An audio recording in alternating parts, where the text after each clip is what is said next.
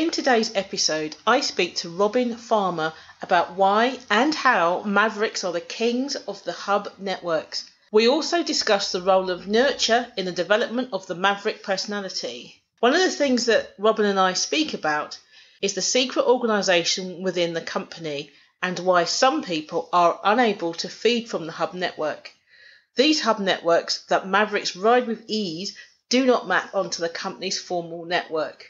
They are in fact more stable and efficient. Listen up to the rest of the conversation. Before we begin our conversation, here is a quick shout out to the pathologically curious. Check out the Maverick Paradox magazine. It's a digital magazine written by Mavericks for business owners and professionals. You can find the magazine at themaverickparadox.com. The magazine's aim is to provoke Maverick leadership everywhere. Welcome to the Maverick Paradox podcast, where we explore what it is to be a maverick and discover effective modes of leadership. I am Judith Germain, and my mission is to propel the maverick mindset into a world where character and integrity will ultimately have a higher premium than personality and bureaucracy. So thank you for joining me on this journey. If you would like to continue with me, then please subscribe to my podcast on iTunes, Stitcher, or one of the other popular podcast platforms. And today, our guest is Robin Farmer. How are you doing, Robin? I'm very well indeed, thank you. Cool. Before we start, if you can just tell us a bit about you, that'd be great. Okay, so technically I'm retired. Kind of retired injured. Some years ago, I was diagnosed with a blood cancer, and it kind of took all my focus. But that's okay. There's been huge changes in my life, but also massive benefits. My ability to engage with my grandchildren, of which I've got 6, has been a huge godsend, a blessing. And I'm just able to spend more time with them and enjoy their company. My background is technical and long, but the most recent 20-odd years was spent within Microsoft in the UK, in various roles, from sales through to people development and people leadership. Excellent. Cool. So one of the things I'm really keen to talk to you about is this notion of yours that large corporates manufacture mavericks. What do you mean by that? The dilemma, and there have been books written on it, and actually what I'm going to talk about originated in a white paper that some colleagues and I produced for Microsoft Executive. Is this dilemma where anarchy is exactly what you need in a startup and small growing company, especially if you're disrupting in a market. Mm-hmm. But the minute that you become successful, your focus is forced onto control and governance. So the anarchy and the behaviors that were the lifeblood of the business that got it where it's got are going to kill it in where it wants to go. The usual corporate problems of money, stockholders, press. You need more control over the business. And the way the organizations do that is they grow and enforce the governance side of the business. And what became clear was that the requirements of governance and of financial reporting and control directly impinged upon the degrees of freedom of the innovators. And very, very quickly, the innovators in organizations seem to do one of two things. They either use their intelligence and innovative skills to attack and try and destroy the governance because they don't like it, or they navigate round it. the theory created a very simple bit of maths, which I I originally didn't, but it became called Farmer's Law. Oh. And that's a very simple equation, right? Which is G governance times I innovation equals a constant, in this case 1. In other words, the governance and innovation are directly proportionate. In that, if you have more governance, you get less innovation. If you have more innovation, you destroy governance. And it's a kind of dilemma that all big organizations suffer from. And there have been books written about the innovator's dilemma and things like that. Okay, let me just stop you there. Yeah. I can see we'll be unpacking a lot of stuff. Right. It's interesting what you said, because it made me think of my definitions of Maverick. So I've been defining Mavericks as willfully independent since 2005. And in my book, The Maverick Paradox, The Secret Power Behind Successful Leaders, I look at socialized Mavericks and extreme Mavericks, which share the same kind of ability and attributes and mindset, other than one is focused into the greater good and the other is focused onto themselves. So it's the moral dimension is what distinguishes the two of them and how they act.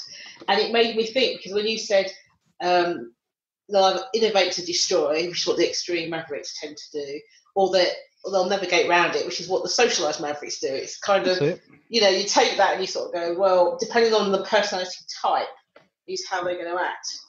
I think it's even more subtle than that. In that it's also how they're treated. Yes, tell me more about this.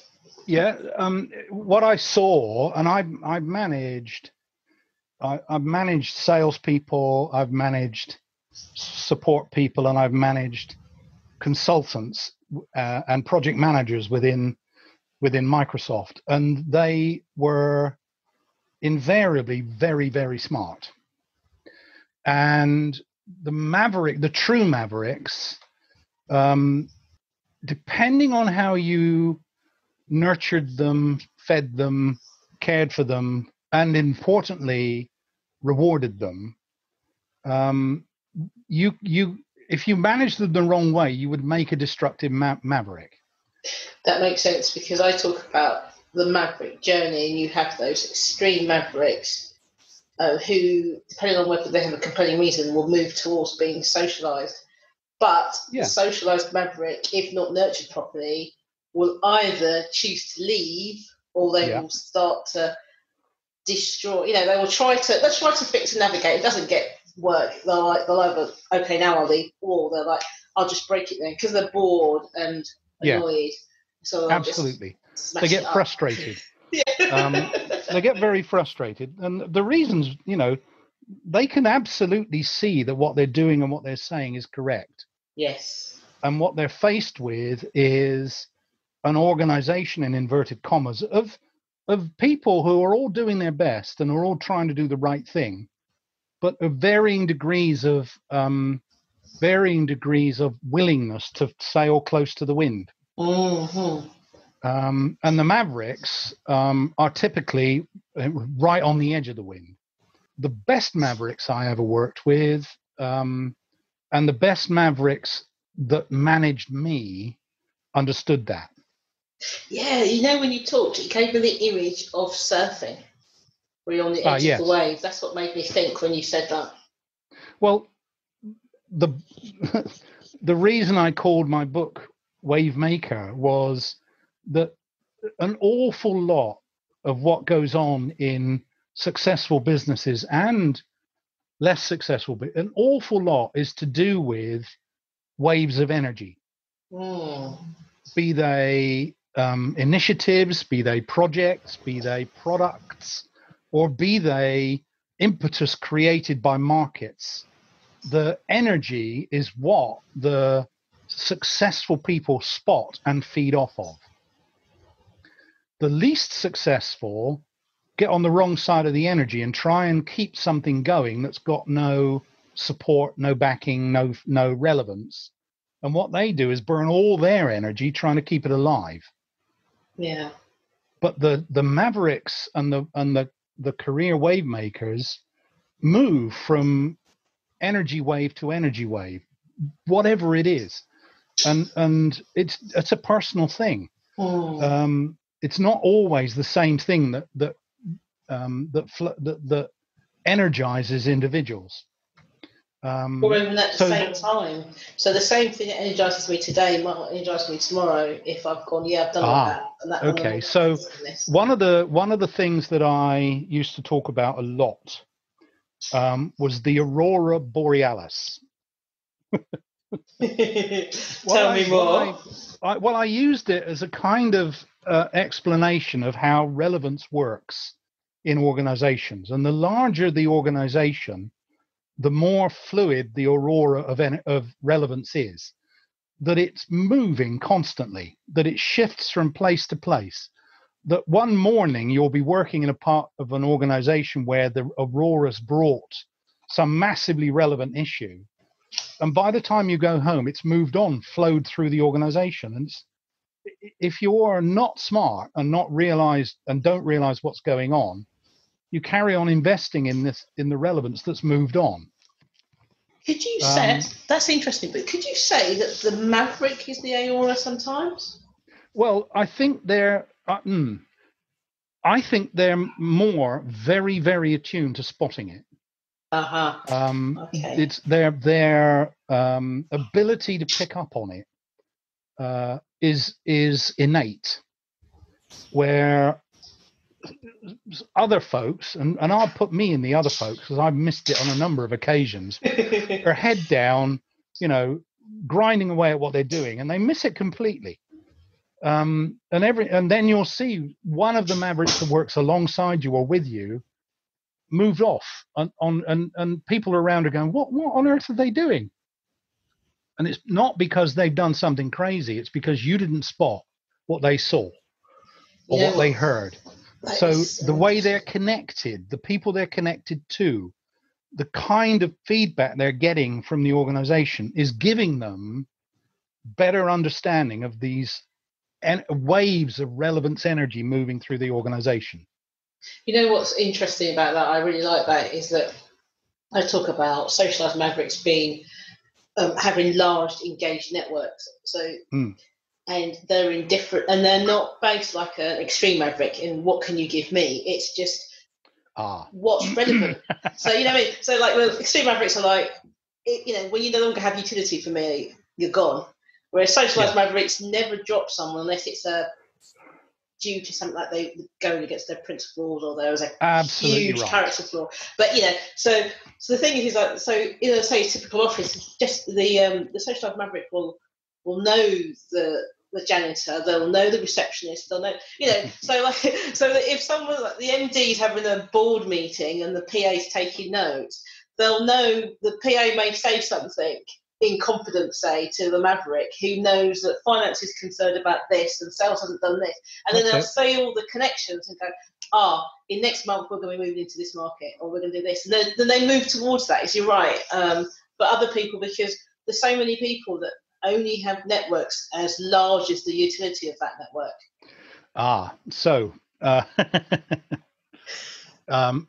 Absolutely right. In my book Wavemaker, there's a whole chapter on things. I'm going to have to download your book, aren't I? I'm going to have to write it down now. Darling, I'll send you a copy. How about that? Thank you. I'll send you a copy. But chapter 3 is all about something called hub networks. And the fascinating thing is that a lot of people totally get that there's a secret organization in their company. Mm-hmm. That they totally get that it exists.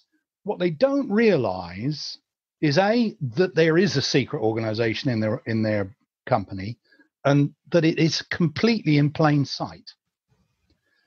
And the behaviors of that organization is exactly the same, or that network is exactly the same behavior that they exhibit to their own local network. The behavior is identical. It's a hub and spoke structure, but there are individuals within it who are hyper-connected and are socialized Mavericks, in that they recognize that connectivity is what gives them their lifeblood. Yes, that is so true. I wrote in my book that socialized Mavericks, because they're very much about empowering leaders and, not taking credit, even though they should, because it's my team that done this. And what happens is they're so interconnected that they're, as you say, they're at that wavefront of new information and, I can just speak to so-and-so and I've cut 3 months worth, of bureaucracy out. But the thing is then that the people that are in charge misunderstand that socialized Maverick. And they begin to think that Maverick is not really required anymore because now things are running smoothly. So then they take out that Maverick, which tends to be they've made them disengaged by taking away power and autonomy and all this kind of stuff. Yeah. And then that person's left, and in the end they'll either destroy or leave. Socialist Maverick will tend to leave. And then from up to 3 months, things still seem normal because they've put into place processes. That's it. Yeah. But come 3 months, it doesn't take longer than 3 months, it starts to crash down because suddenly they found that they can't just go to finance and get that thing signed off because there's no relationship there anymore. That's it. So now everything takes longer. I will send you a copy of my book, and it will all be revealed.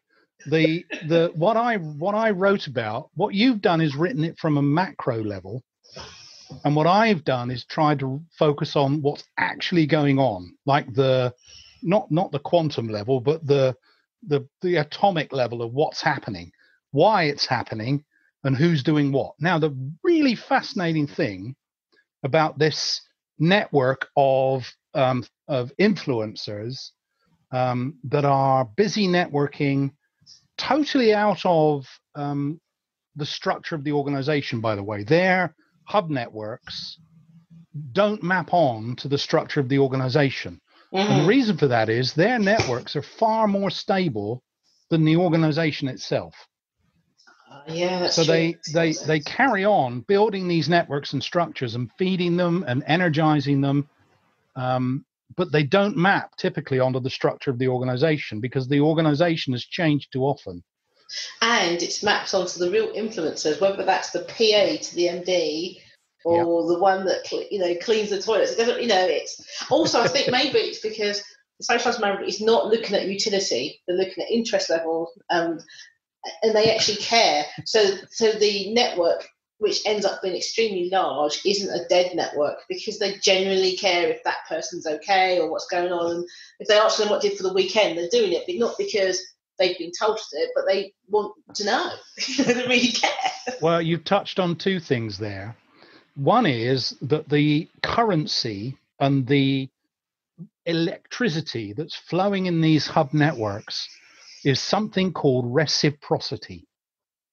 In that if you get how this works and you behave like a socialized individual, you get that you pay it forward. You don't always get back what you paid forward.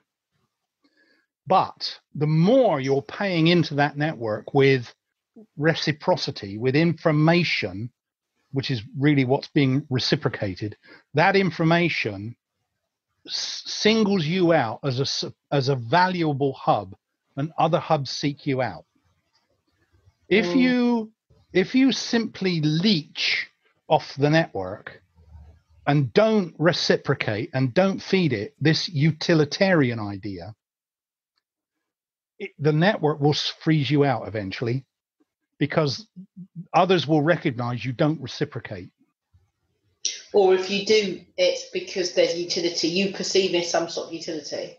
So, because some people, like the Extreme Maverick is extremely charming, and for a while, you feel like you're the best person. The minute they looked at you, you're the most important thing in the world. But there's no depth to it because it's literally a manipulative. Well, there's a book written about that, which is My Boss a sociopath. That sounds like another book I should check out. The other thing that you touched on was this thing about what they show interest in of others. And that is absolutely fascinating because I worked out what it was. Ooh, now. Tell me. Well, okay. So what we've got here is this hub network hidden in plain sight. So its biggest problem is security. If it's hacked constantly by time wasters that don't reciprocate and feed information that's of value, the whole thing dies. Yeah, so every single member of the hub structure, and you are in a hub structure, and I am in a hub structure, they're all slightly differently, but every single member recognizes there is a secret handshake, which is the security password. And the secret handshake is absolutely fascinating. And it goes like this. When a leech is trying to suck information out of an individual or the network, what they do invariably is they corner or get a meeting with or try and waylay the individual they're trying to connect with.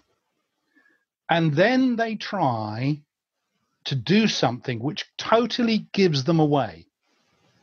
What they try to do is be interesting. They try to be interesting to the individual, believing that they're selling themselves and being visible to that individual. What the individual actually does is what every single person on the planet does when someone behaves that way, is shut them down and try and get rid of them. So think about the last time you met your buddies in a bar. Can you think about that? Yeah. Think about that scenario. You're late and your buddies are in the bar and they're all stood around chatting, and you walk in late and you start to tell them, all of them, your mates, you start to tell them how clever you are, how successful you've been, how big your house is, how nice your new car is, how wonderful your new partner is, that they're a sexual god. What would your buddies do? They just look at you and go, "What?" It's just like, it's just like that would be such a weird thing to do as well, wouldn't it? It's just rude. It's just rude. Well, that is what people try and do to get visibility and to connect with senior people and senior Mavericks in organizations. And it's totally the wrong thing to do. Do you think it's because it happens in a vacuum? Because it just sits on its I think a lot of it happens because they've been told how to do it. They've been taught how to do elevator pitches, and there's books on how to sell yourself, and it's insane. You wouldn't do it. So good at knowing when someone's talking rubbish, and they have no time. They don't even get that far. They do not get that far. Seriously, the hub won't let them get that far. They won't even listen to what they're saying.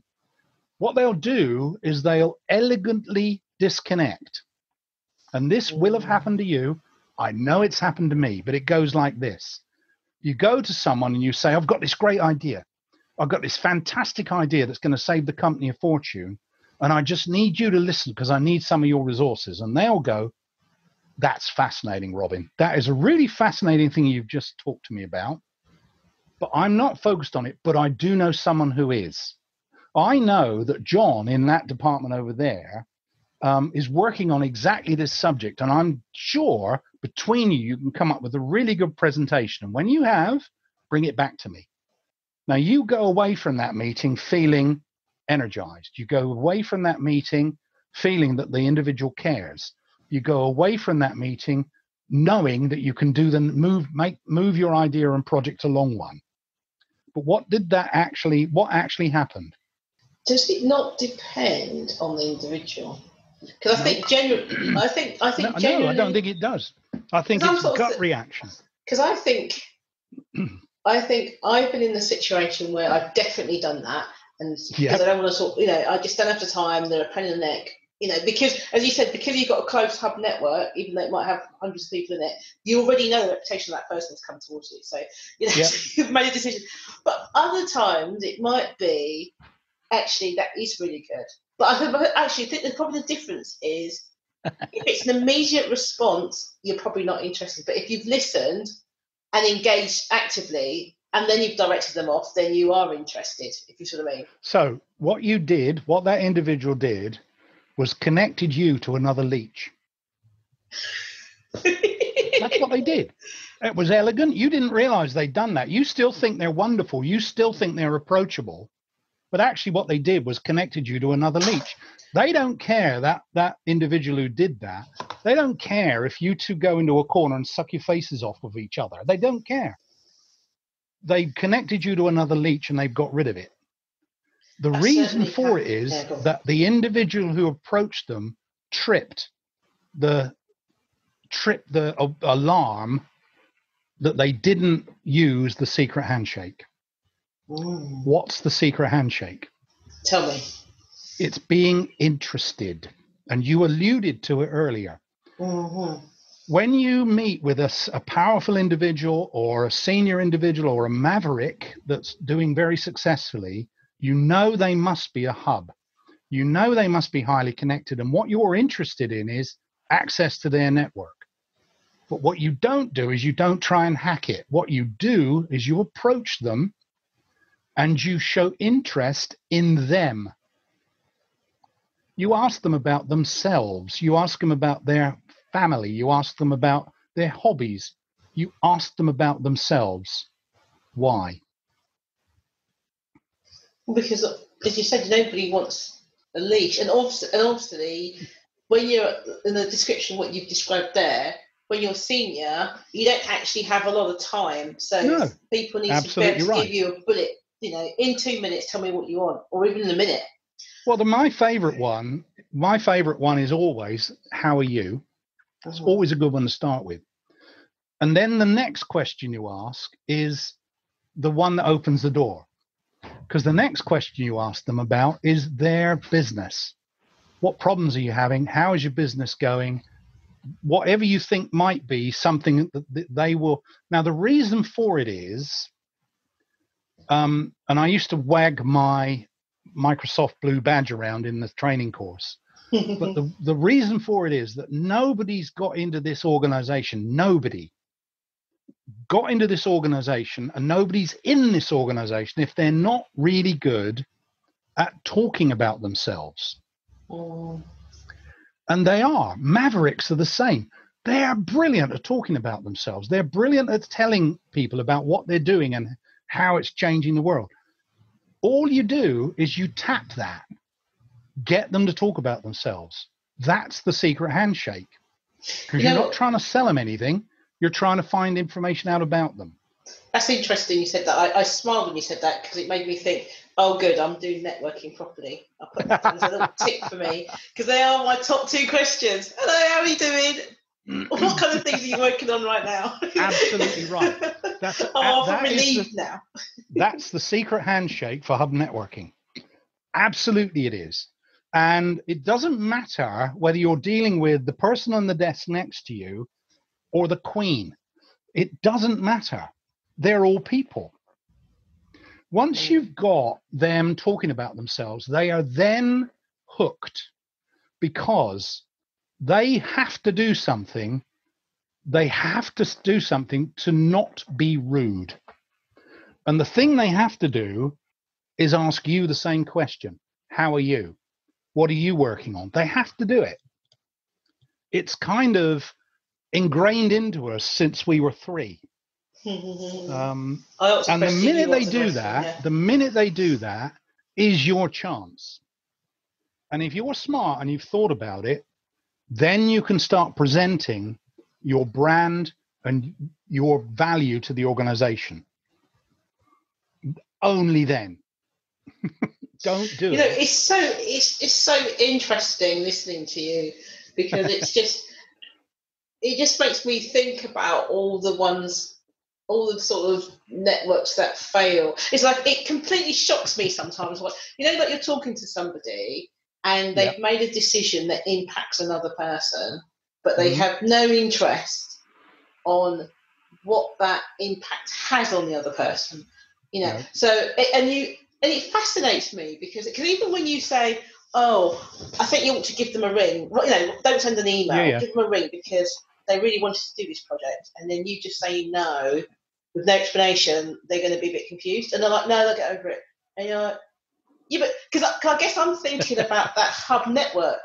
Do you know what I mean? Because do you know what I mean? And also I'm thinking about how not necessarily how it looks, but how people feel. And maybe using your terminology, maybe I'm subconsciously thinking about maintaining the strength of the hub network. Yes. Not in a utility, but kind of like the greater good for everybody is a strong network that everybody can work. Absolutely it is. Even and if you they don't never know. Because other people don't necessarily know they're in your hub network compared to somebody else. No. And you never know when or if that individual may come back to you and you may need them. You just don't know. So what you don't do, that's why this elegant disconnect works, because they haven't alienated the individual. They just got rid of them. And also reciprocity works both ways. Yeah. If you are in a line of traffic and the car next to you is trying to pull in and he waves his fist at you, how amenable are you to letting them pull in front of you? Well, I see the answer to that already. Yeah. Reciprocity works both ways. If you alienate someone, if you make a decision and you don't explain to someone who it's going to affect, they will never forget that. Oh, I was thinking actually, you talking there, I'm just thinking now, is it a case of utility networkers hitting against hub networkers? So the utility networks are like, I want this, you need, I don't need you right now, Robin, so I don't care if I, step on your foot, I'm not saying sorry or whatever. And and there's me like hub networking thinking, why would I want to? It just doesn't make any. It doesn't make any sense from any perspective to destroy a node in the network for no apparent reason. Why? For no apparent benefit. Absolutely. Yeah, there's no apparent benefit to be like this. So why destroy this node? Well, there's another reason. There's another very, very strong reason. If you think about how these networks are constructed, okay, that lots of people are interconnected with lots of other people, but not always the same ones as you. Yeah. You have no idea if the person you've just shot at is connected to someone else that you may need. Exactly. And if that individual is a strong member of someone else's hub network, and they get the opportunity to tell them that you are, I understand what he's asking for, but my experience of him is this. And that is the most powerful thing. So you're in the market for a brand new car, okay? Yeah. You've decided you want a new car. And down the road from you is a dealership. They're flogging this beautiful new car, exactly like you'd like. And what do? Do I go and talk to the salesman and I get the salesman to tell me how good it is? Well, he's going to do that, isn't he? So what most of us do, in fact, what all of us do is two things. We go out to the internet and we go out to our hubs. And we know that we've got 2 or 3 hubs in our network that have got relevant information about either cars or that car in particular. Oh, I know. John had one of those a couple of years back. I'll talk to him. I'll look on the web and I'll look at the reviews.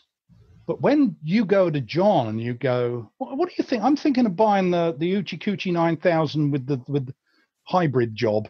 And he says, it's okay. You won't buy it. You will not buy it. 2 reasons. 1, he set all the alarms going in your head. 2, if you buy it and it goes wrong, you've got to deal with him. You know what's so interesting about that? Because that really triggered me, because I had a car dealership scenario when I was younger. I had, like, it wasn't quite my first car, but it wasn't like, so it was a car, and I had to take it for service, and I took it to literally the local garage, which is like a 3-minute drive, and the price for this service was so much. And I remember at the time going, this just does, all my alarms were going off, like, this just doesn't feel right. But I just couldn't do anything about it. So then I spoke to a mate afterwards, who said, where did you go? I was like, but I phoned up and it was only supposed to be this much money. So I got the boyfriend at the time to phone up to do a service for the same car, and the difference was something like £200. It was huge, especially when I was young. Yeah. And then and I just thought, But every time anyone has ever said anything about that garage, I'm like, well, they ripped me off. You can't trust. No, absolutely right. And then I went to. The thing is, and then I went to buy a new car years later, and I didn't go to that dealership. I went something like 15 miles out my way to the same dealership. I don't know, it was whatever it was. And they said, oh, judging from where you live, why do you not go to such a place? And I went, And he went, don't worry. Every woman I've ever spoke to have said they've been ripped off in there. I thought, right, that's it. I knew it. So that's my point. Reciprocity is a double-edged sword. And that's why the really skillful hubs, the socialized Mavericks, recognize that you don't stab people, because you never know. You never know who they're connected to, who they're influencing, whose other networks they're in. You just don't know. The fact that you don't know is the power of this. Because if you approach it properly, if when you've attempt to connect, you connect with the secret handshake, if when you've connected, you present yourself the right way and present yourself from your future benefit to the organization, and then you leave, something fascinating happens. That individual you now have to consider is a fiddler crab. Oh, cool. What on earth is that? Fiddler crabs clean other fish. What they do is they pick things out.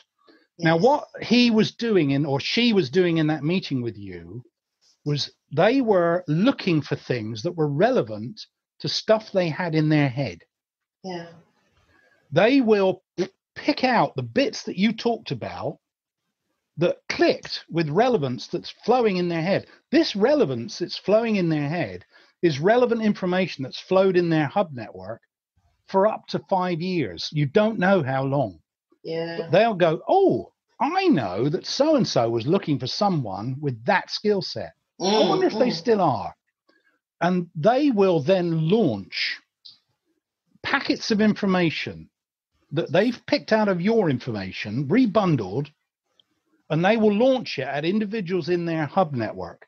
The reason being, they reciprocate. They're adding value to their hub network. Valuable pieces of information flowing out of them based on the conversation you had. It's totally random, or appears to be, but it's immensely powerful because, first of all, you have no idea what they picked out, and you can't go back to them and ask. You can't. That conversation we had the other day, was there anything? You can't do that. You can start looking for the response, and the response is fascinating. Now, you remember that I said that this network has a security protocol, and the secret handshake when you meet someone is to be interested. But if somebody sent you a hub, a trusted hub that you trust, sends you a piece of information about an individual you've never met and says they might be of relevance to you if you're still looking for someone who can do this, what they will do is they will contact you and they will use a mechanism to override all of the security, your security and theirs. and it's generally in the form of an email. It might be in the form of an IM or any other message. But in my experience, because we were email centric, it was always an email.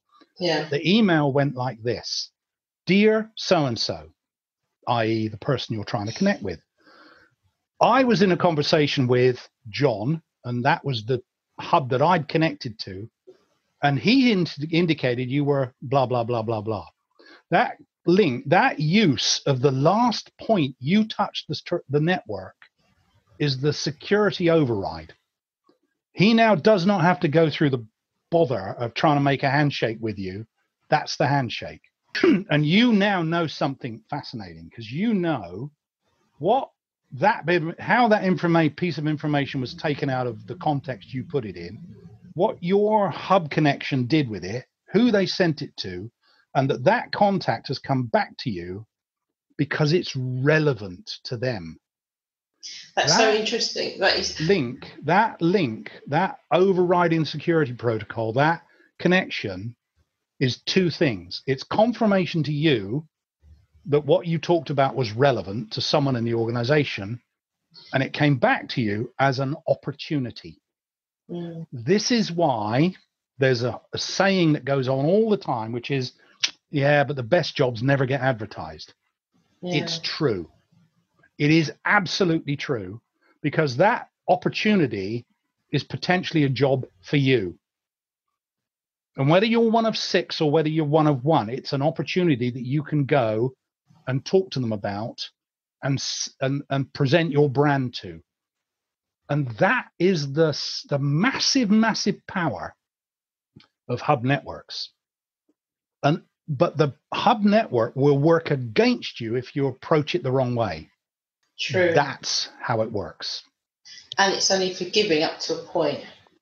Oh, it's totally unforgiving if you get it wrong.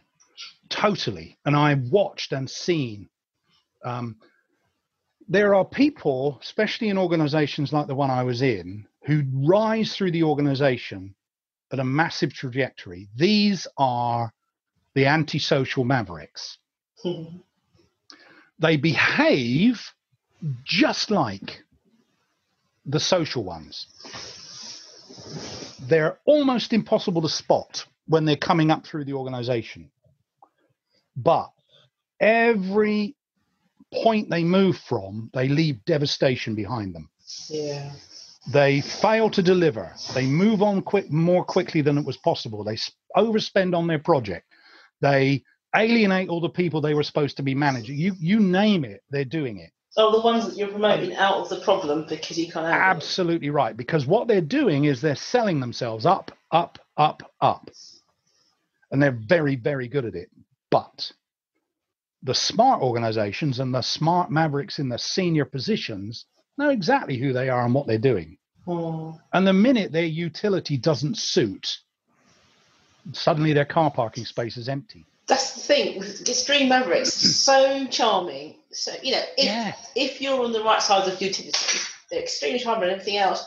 But the minute that they stop succeeding, all the harassment that people have put up, everything that the company's gone, and they've moved the victims, they've done all this sort of stuff. But the minute that they can't deliver, they're like, right, you need to go. Absolutely right. All of the negative reciprocity comes flowing out the organization. Oh, absolutely. And it is devastating, totally devastating. A lot of these recent reports about bullying, about sexual harassment, about intimate touching, about unwanted touching, about blah, blah, blah, blah, blah. They absolutely come out when that individual misses a step. It's so true, because the charm sustains them for a while, but when the number of cases reaches a tipping point, regardless of what that number is, that's when it all happens. It's like, absolutely, you know what, the risk to me to protect you is too high now, and there's nothing else between us to connect, to keep, so you got to go. No. And we have never, ever engaged at a personal level. Even though you've invited me round to your house to meet your lovely wife, we never, ever engaged. I knew exactly what you were doing. But anyway, so that's how hub networks work. And that's why social mavericks create them and protect them and feed them and constantly are interacting 24/7, 365 days a year. They will be constantly thinking about how to maximize their relevance in those networks. That is why when they get a problem to solve, they can go to parts of the organization you'd never thought of, and they can solve it. I went down to the shipping department and I had a chat with the guy on the forklift, and you go, what? It's like, you know the guy on the forklift truck? Yeah, I play football with him. But that's the thing that's really funny. But the only thing I would disagree maybe with you is that I don't think it's intentional. So I'm thinking about when I connect, you have all these connections all over the place, but they're not done from a point of this may be useful later. No, they're it's not. More of a case it is a natural hey, you seem behavior. Cool. Yeah, it's innate. You're right. I think it's that nurturing of the hub network doesn't come from I may use it soon, but it comes from a genuine, how is everybody? Let me just do some checking in. It's a genuine interest in genuine interest. It's Absolutely like, I don't want nothing. How are you? No. It's like a bit like with the COVID thing, isn't it? Like you just, I went through, I just took an hour one day, went through LinkedIn and contacted some people I haven't spoken to in over a year, just to see. I was like, I just checking in. How are you? Do you need anything? Just because it's like, oh, I've not heard from this person for a long time. Let me just make sure they're okay. And that was all it was. Yeah. And it is immensely, immensely powerful. It's time consuming. There are some rules which are in a book by a physicist called Albert Laszlo Barabasi. And the rules for hubs and this is about it's about the mechanism, the mathematical mechanism of these networks. Okay. But what it says is that a hub has got three problems: time, relevance, and connectivity. If any of those three aren't nurtured and cared for, the hub fails. If they're difficult to connect to, difficult to interact with, they will fail. If what they're doing falls out of relevance and they haven't kept their connections up and studied and monitored their relevance, they will fail. And if they burn all their time on the wrong things, then they will fail. This is why when you approach a hub, they have not got the time if you are not relevant. And if you are not relevant, you behave like a leech. And that's the trigger. They don't even waste time if they can avoid it. If they can quickly think of a way of disconnecting from the leech, they will. If you connect with them and behave like another hub, the fourth thing about Barabasi's mathematics is hubs constantly seek out other hubs. And if you behave like a hub, they will listen to you. And the way you behave like a hub is you don't act like a leech. You are interested in them, in what they're doing, and you don't sell yourself apart from when they ask you what you're doing, and then you just tell them what you're doing. It's a fascinating thing that you said. You said that this is innate and people are born like it. I say that if you actually understand how it works and you actually understand what's going on, you can do bits of it to your benefit. Now, not like not like the antisocial Maverick, but you can get benefit out of connecting in this network in this way. You can get benefit by thinking about yourself differently. You can get benefit by understanding what kind of role gives you the most energy. And if you can get those things right, even though you're not innately and naturally a networker like that, you can still do that behavior. You only have to do it 30 minutes a week. Yeah, true. And it will get you benefit.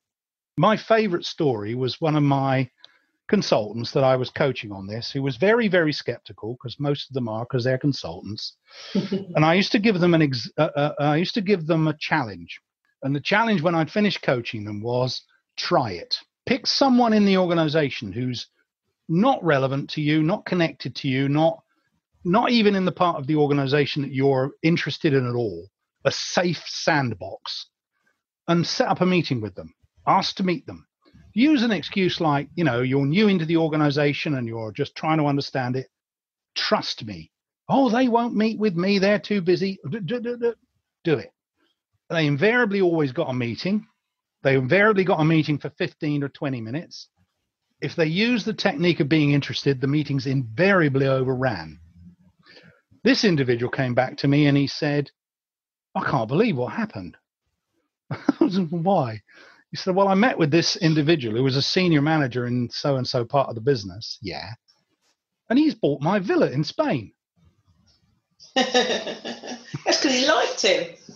Yeah. And he was looking for a villa in Spain. Now, there's no way that this individual would have known that.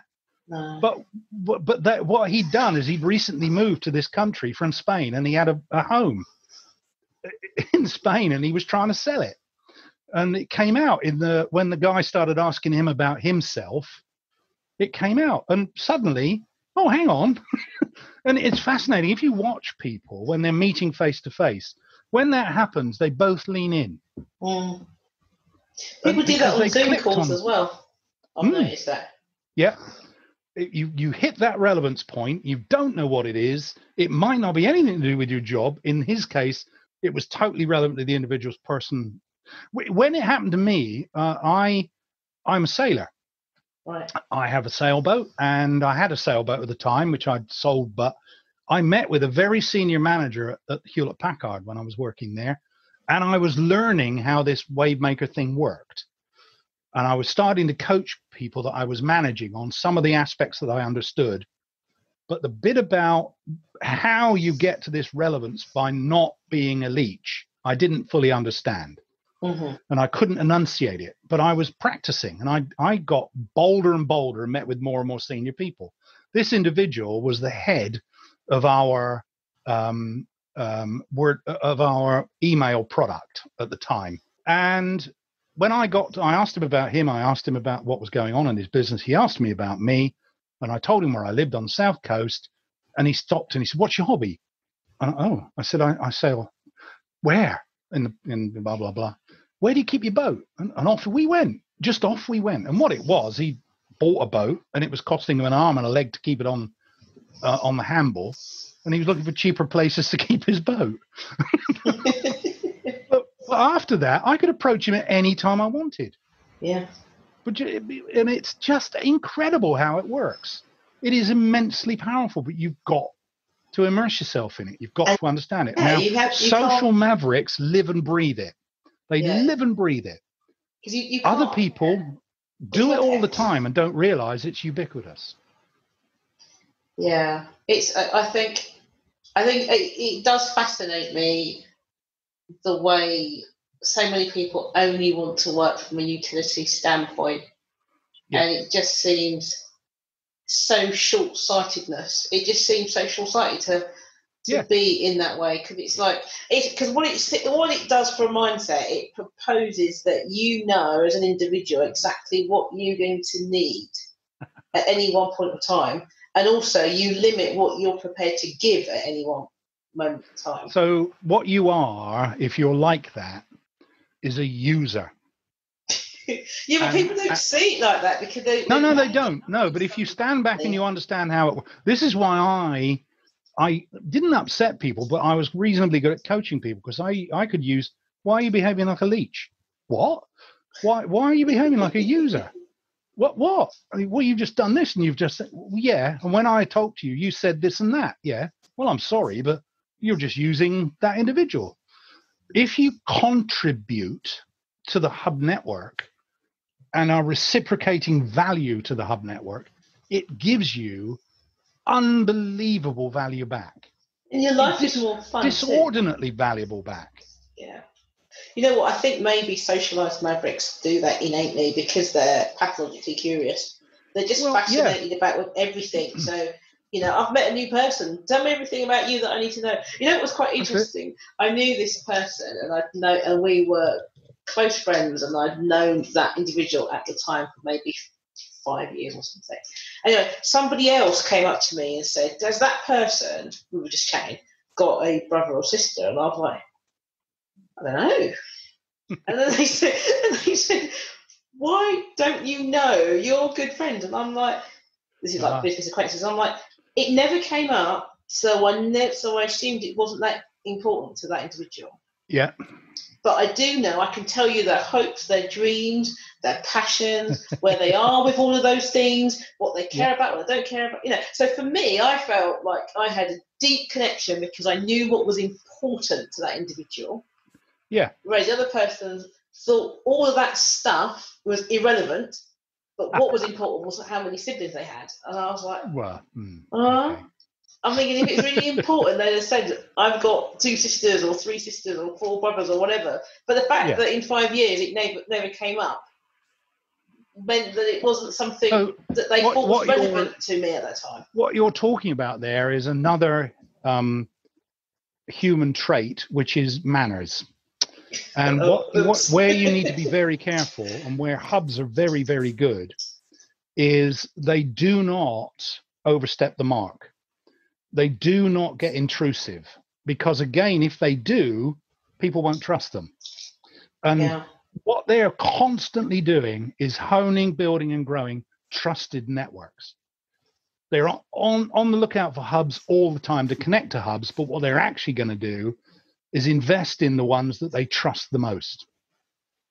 And if you start questioning them in an intrusive way, overly interested in what they regard as personal, they won't trust you. Because it's very interesting, because I went back to that individual and said, oh yeah, by the way, have you got any brothers and sisters? And they went, yeah, I've got this and this and this. And I said, why have we never discussed your brothers and sisters? And they said, it's never been relevant. And I thought, okay, no, exactly. I'll go with my instincts. There was the word. It's exactly what they said. It was never relevant in any of our conversations. So I thought, good, because I felt really bad at the time. Because I thought, yeah, they're my friends, and we're really close. And I had no idea about. I knew that they had children, and I knew they're married, but I didn't know about the other part because it just never came up. It never came up. It's not relevant, and that's fine. Because you have to maintain good manners while you're having these meetings and discussions, and you do not and cannot get intrusive. Yeah, that's so fascinating. Look, so go on. I was going to say this is probably a good place to stop, in so much that we've had a whale of a time chatting. So I'm hoping you will come back and have another hour's worth conversation, because this has been absolutely fascinating. Oh, thank you. Well, now I've worked out how to work Zoom. Anytime. Okay, that's really great, Robin. Thank you once again for tuning into the Maverick Paradox podcast. I hope you have enjoyed listening to my conversation with Robin as much as I enjoyed having it. If you are pathologically curious and would love to find out more about the Maverick Paradox, then please subscribe to this podcast on one of the popular podcast platforms. Alternatively, you could explore our resources on Mavericks at maverickparadox.com, or read the Maverick Paradox magazine. We publish frequently each week. If you subscribe, you will get our monthly newsletter. And let's not forget my book, The Maverick Paradox, The Secret Power Behind Successful Leaders. For those that love a good discussion, you could apply to join our exclusive Facebook group. And finally, if you would like to work with us, or just interested in finding out more about the Maverick at work, check out our website maverickparadox.co.uk.